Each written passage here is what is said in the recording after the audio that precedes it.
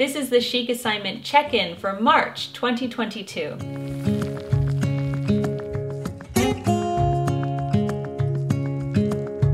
Hello everyone, Jennifer L. Scott here and welcome back to the Daily Connoisseur. We are here at the Chic Assignment check-in for March. I hope you have been enjoying this month's assignment. We're going to dive into Vivaldi, T.S. Eliot, and much more in today's video. The Chic Assignments are brought to us by the Chic Society, which is channel memberships here on YouTube. We have so much fun. We do one podcast every Friday and we either have a Zoom call or we go live once a month. We also have a pen pal program, so I dive into really deep topics in the Chic Society and we have a lot of fun together. So if you're interested, I will leave the link down below or you can click the join button. Right now you're seeing some of the upper tiers, and these are the Chic Connoisseurs, and I'm going to be mentioning the Elegant Connoisseurs at the end of the video. They have businesses or they're writers or artists or high patrons of the channel. So I want to thank the Chic Society for bringing us the Chic Assignment. Okay, let's dive right in. We are learning about Vivaldi this month, and we listened to Spring from the Four Seasons performed by the Capital String Quartet, and what a beautiful performance that was. And I know that's not the most traditional performance of this piece. I just loved their rendition of it. So I will also leave a few others down below if you would like to explore this more. What I love so much about these assignments is that by learning about these famous works of art, we can then identify them when we're out in everyday life. And a lot of you said, I've always heard this piece, I just didn't know who it was by or what it was. And now we know it's Vivaldi, Spring from the Four Seasons. Unfortunately, Vivaldi died in poverty and obscurity, much like Van Gogh did, who we studied last month.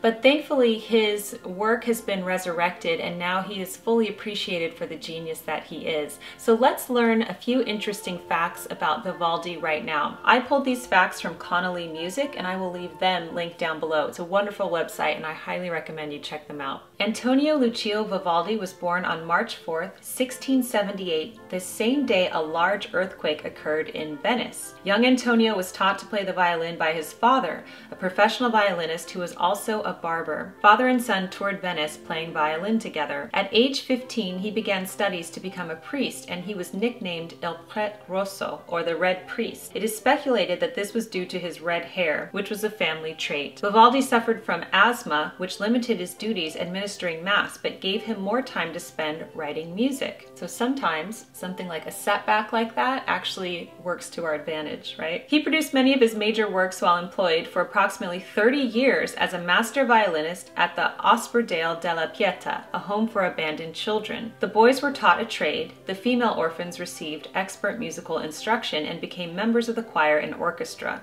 Their performances were well respected all around the region. His famous set of 4 violin concertos, the Four Seasons, which is what we studied, 1723, is considered to be an outstanding example of program music. Each concerto depicts a scene appropriate for each season and is accompanied by a written description. Johann Sebastian Bach was a huge fan of Vivaldi's music. He transcribed several of Vivaldi's concerti for keyboard, strings, organ, and harpsichord. The musical compositions of Vivaldi total 500 concertos, 90 sonatas, 46 operas, and a large body of sacred choral works and chamber music. So he was so prolific. Look how much he created. So he was supported by Emperor Charles VI of Vienna, and he was even given the title of knight by him, who commissioned his pieces. Vivaldi relocated to Vienna at the invitation of Charles VI, who died shortly after, leaving Vivaldi with no one to support him. So that was a turning point in his life. However, because his music had not kept up with the times, he was forced to sell off his compositions in order to live. Unfortunately, Vivaldi died a pauper and was given a simple burial. The master musician was not even afforded music at his own funeral. Only the pealing of bells at St. Stephen's Cathedral noted his passing. So listen to this. This is crazy. So his complete catalog of music was not fully realized until 1926. A large collection of manuscripts were discovered in a boarding school in the Piedmont, diligently researched and procured by Dr. Alberto Gentili, a music historian at the University of Turin. So then World War II happened, which stopped the momentum of Vivaldi's Renaissance. But in 1951, London hosted a great post-war festival of Britain, presenting a concert season devoted to mostly the Baroque master, and firmly secured his place in music history.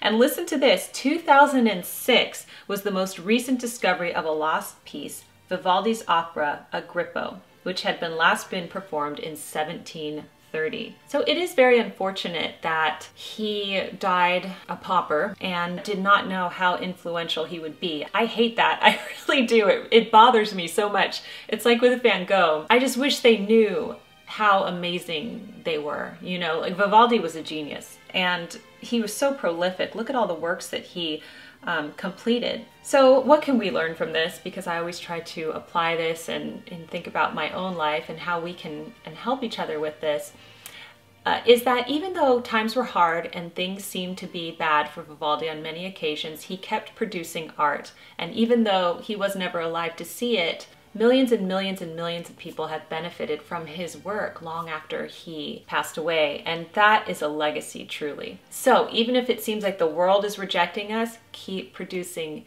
keep working, keep creating. Okay, next we are studying the poetry of T.S. Eliot this month, and we're going to learn just a little bit about him. We're not going to go into his biography too much because we're going to examine two poems, one full poem and then a portion of The Wasteland, which is his most famous poem. So I have a confession to make. Now, I love poetry. I love it, okay? I'm not one of those people who doesn't like poetry, but I have never been that drawn to T.S. Eliot. But he is one of the most famous poets, and The Wasteland is considered one of the most famous works of modern times. So I don't know if there's something wrong with me or it's just not clicking, but you know, I love Emily Dickinson, Robert Frost, I love Dorothy Parker and Wordsworth, and most of the other poets that we've studied, I'm really into it. But for some reason, when I read an Eliot poem, I think I just don't understand them that much. I really have to look at commentary. Also, they don't rhyme and there's like a different meter to them. So anyway, let me know what you think. I think it's still important to study artists that you're not necessarily drawn to or that aren't your favorite, because we can still learn things from them, and it's always good to expand our horizons. So there's my confession right there. But I do appreciate the clever and witty nature of his poetry.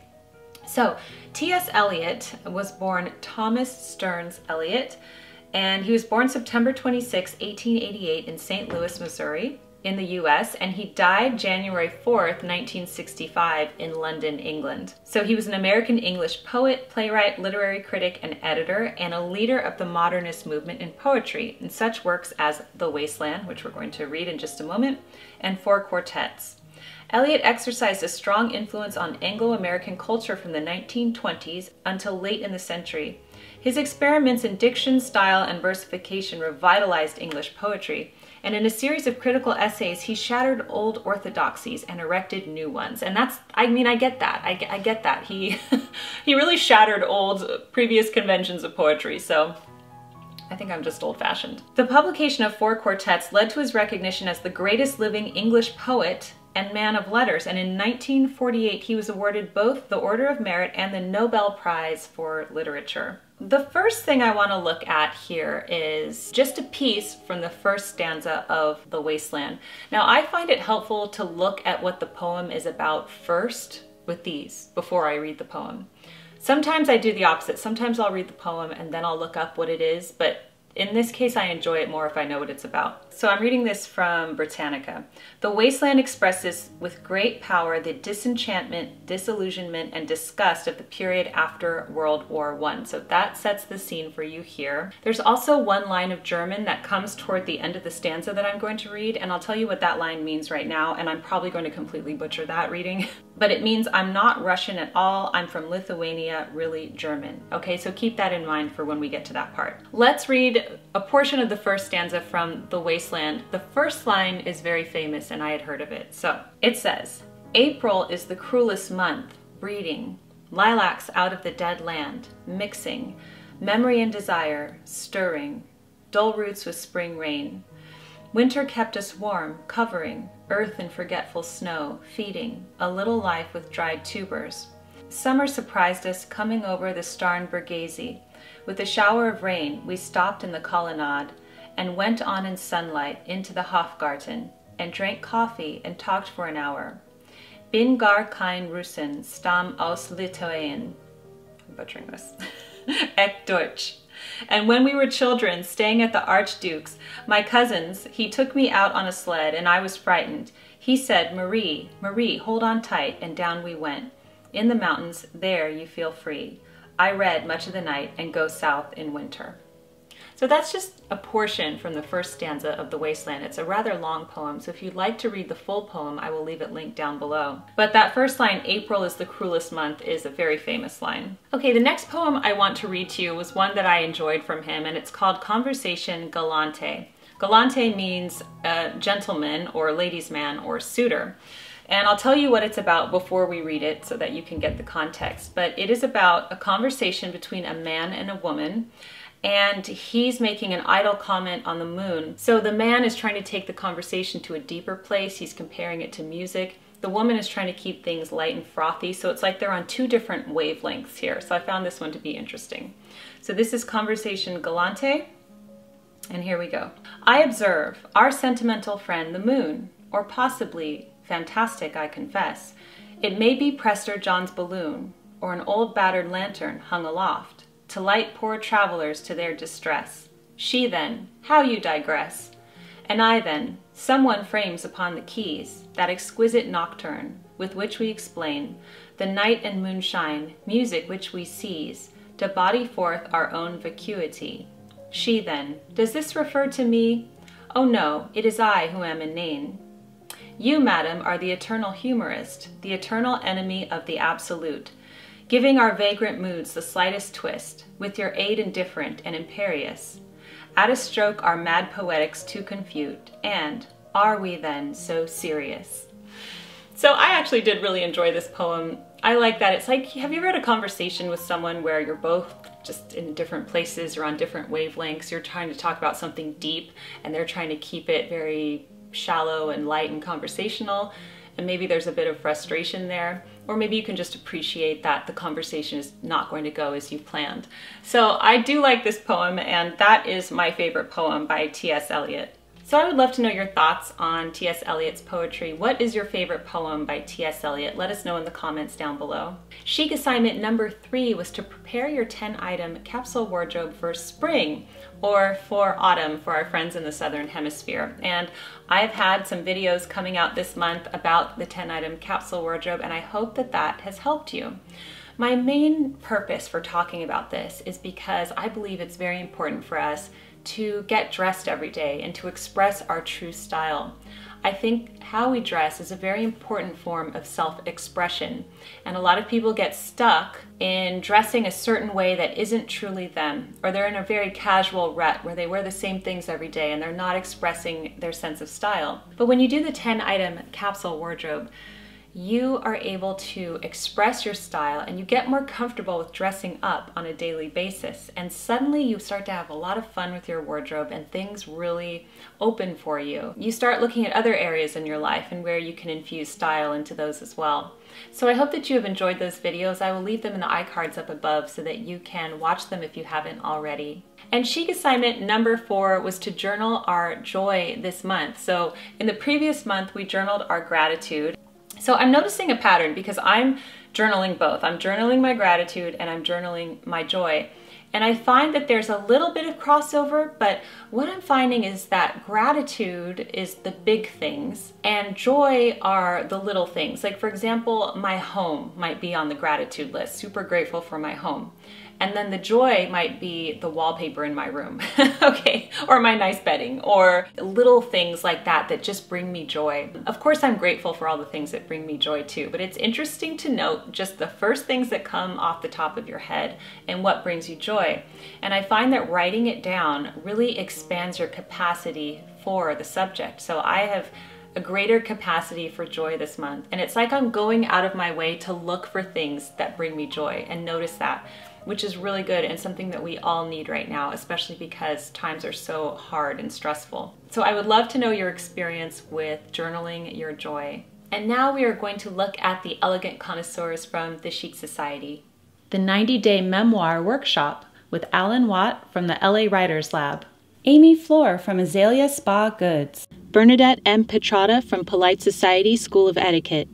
Jenny Williams from Carrot Top Paper Shop. Elaine Brisebois, Certified Nutritionist and Women's Weight Loss Coach. Emily McNeil, Fine Art. Ashley Buffa, Freedom Mom Smart Kid Chore System. Guy Blaze, author of Love Like the French. Indiana Davis from Willow Nook Seasonal Subscription Box. Carrie Van Hooser, author of 'Tis the Season for Poetry. Lindy Sellers, YouTuber. Nicole Brignol, founder of Lovely Bits. Sarah Miller from sarahmillerjewelry.com. Mrs. Shockley from A Home for Elegance. Teresa Maples from Self-Care Routine Cards. Sarah Morgan Wellness. Alan Scottish Shortbread. Sturm Brothers Custom Design and Fine Jewelry. And thank you to the following: Catherine Ray, Adelaide Beer, Carly Tom from Living in Loveliness, Cindy Bulharowski, Gabrielle Julie, Janalyn Voigt, Janice Leitner, Jet Raleigh Heron, Gina K. Kenry, Jenny Candelaria, Juliette Keeler-Labin, Julie Coleman, Linda Eckloff, Marie Cottle, and Maria Condor. Thank you so much again to the Chic Society for bringing us today's video. I hope that you enjoyed the Chic assignment for March. Let us know about your experience in the comment section down below. And we can continue to do this for the rest of the month, and I'll have a new one for you in April. Thanks everyone for joining us today. Keep calm and remain classy, and I will see you in my next video. Goodbye!